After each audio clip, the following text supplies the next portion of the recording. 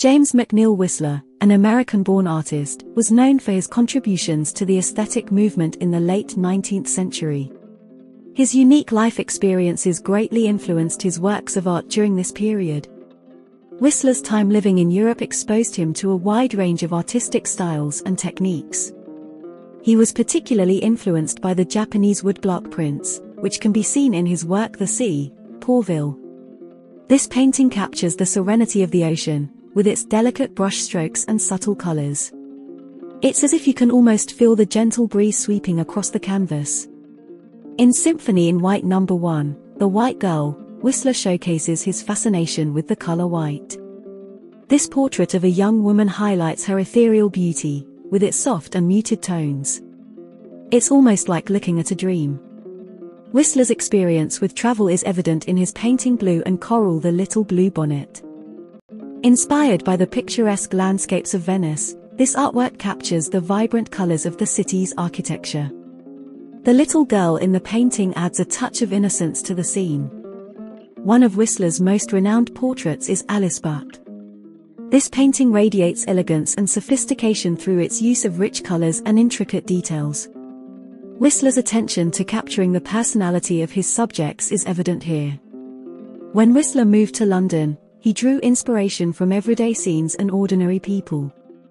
In Boutique de Boucher, the butcher's shop, he portrays the liveliness of a street market, filled with bustling activity and vibrant colors. It's like stepping into a busy marketplace, smelling the fresh produce and hearing the hustle and bustle of the city. Whistler's love for nature is depicted in his painting Rose.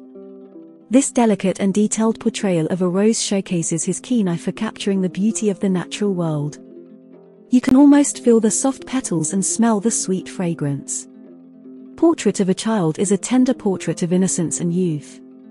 Whistler captures the essence of childhood through the use of soft colors and delicate brushstrokes. It's a timeless depiction of the purity and joy of youth. In Lady in Grey, Whistler uses subtle colors and delicate lines to create a sense of mystery and allure. The lady's enigmatic expression leaves us wondering about her story, inviting us to create our own narratives. Whistler's ability to capture the essence of his subjects is evident in his portrait of George W. Vanderbilt.